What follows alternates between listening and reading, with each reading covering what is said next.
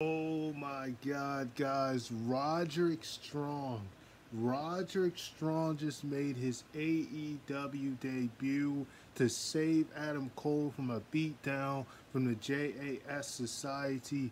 Oh my God. This was completely unexpected. I did not see this coming. I'm not even sure if Roderick had got released or if he let his contract expire from WWE. But man, this just came out of nowhere. Guys, I've just been watching Dynamite a good 15, 20 something minutes ago. And man, I mean, first Adam Cole comes out, calls out Chris Jericho. He's angry after what happened last week when he was handcuffed to the ropes, watching his wife get beat down. I mean, not his wife, but his girlfriend get beat.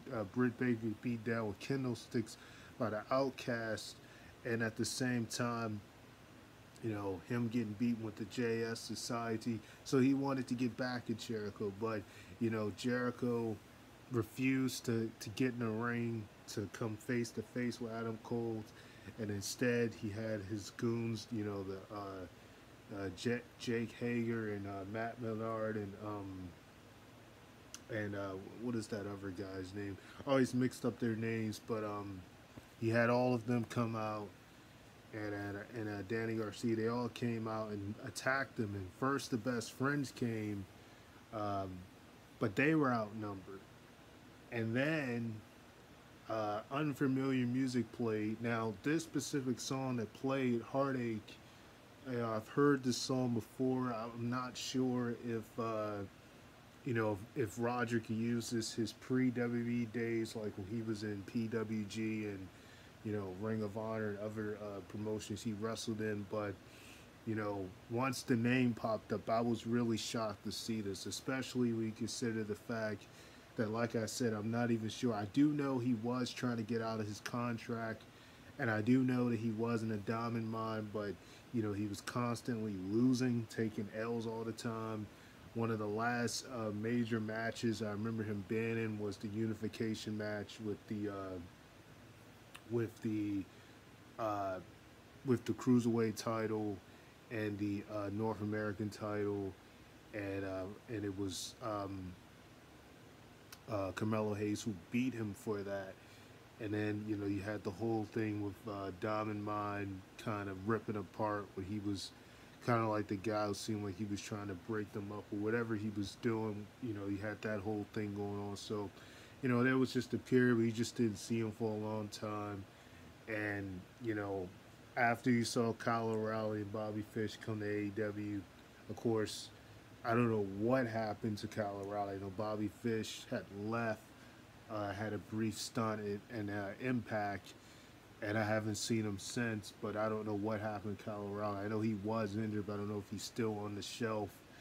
And so it's just, you figured he was gonna come to AEW to save one of his close friends, and Adam Cole, kind of like a reformation of you. I would love to see, at this point, I'm not sure how likely it is, especially with Bobby Fish also kind of doing boxing now on the side. But I would love to see, if Kyle O'Reilly can get healthy or whatever going on with him. You get the band back together, and maybe they could actually rekindle what they were kind of shooting for uh, around the time that Adam and Kyle O'Reilly and Bobby was hurt, which was a battle between them and the Elites, which of course now, they're baby faces. So right now, it wouldn't be the time to do it, as they're building up between, Adam Cole and Chris Jericho, JAS, and so they're not going to do that now, unlikely. But I would like, that would be something nice for them to pick back up on if Kyle O'Reilly can get healthy, and if Bobby Fish were to come back, that could be something they could, go back with at some point, perhaps. But I'm really interested to see what they're going to go with this. Like I said, very unexpected. It was even more, great to see these guys embrace. The last time we seen them, in the ring together, It was actually around the time Roderick was trying to, where he was pretending, where Adam was pretending like he felt bad about it, about attacking Kyle O'Reilly, and then he low blowed Roger Strong, and Roger was trying to be like the peacemaker or whatnot. And that was like the last time, but it was nice to see these guys embrace. And so, it's funny because Roderick was kind of like the guy who, he wasn't one of the original members of the group. He didn't join until like a year or like several months after the group had already formed. Um, you know, Back in April of 2018, he joined the group. And I remember because he turned on Pete Dunne in their match. I think it was the Dusty Rhodes Classic or so. Um, and then that's when he joined the group. But originally it was just Adam Cole, Kyle O'Reilly, and Bobby Fish, and they had a long history. Kyle O'Reilly and Bobby Fish team together. The Red Dragons, the Red Dragons, however you pronounce it. I think I'm saying it right. So I know their history goes back to Ring of Honor and several other promotions, as well as relationship with Kyle O'Reilly and Adam Cole. But Roger Strong, he joined a little bit later, but they still have that, overall connection. So it was just, I'm always going to miss that UE music because even before they left, it was something that CFO had produced, I believe. But, this is a nice fresh start for him, and I was definitely intrigued to see this. And a really decent Dynamite, the tension between the pillars continues. We're going to see a tag match next week where if Jungle Boy and Derby win, if they beat Sammy Guevara and MJF, then they will be added to the match, and it will become a Pillars, a fatal four-way for the AEW World Championship, which you figured would happen after, MJF, helped Sammy to pretend as if he got attacked by the skateboard with Derby to get himself disqualified. Just like last week, he clocked Jungle Boy with his Diamond Ring to get him counted out. So he figured his tactics, was not going to last very long to get away with them having a singles match at Double or Nothing. You figured that was going to happen. So looking forward to that.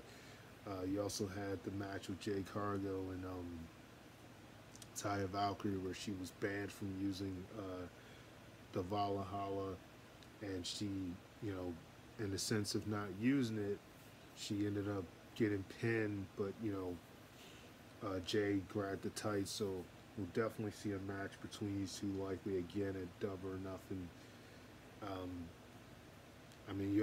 So you had some solid things here. The main, the final match with Kenny and Takeshita beating the Butcher and the Blade, and then being attacked, set up first by Bryan Danielson, and then attacked by the BCC, trying to act as if they were going to recruit Takeshita, and then only to attack him as well, and a brutal beatdown then off the show. So that was just completely chaotic, even with the Young Bucks getting involved trying to help out. They also were attacked, so the whole thing with that was just kind of all over the place. So yeah, overall,